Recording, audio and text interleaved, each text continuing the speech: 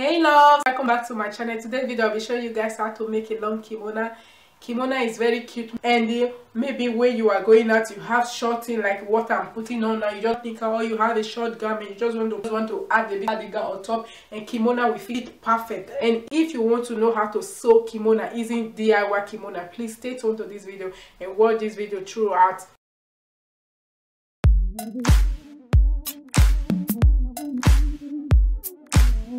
I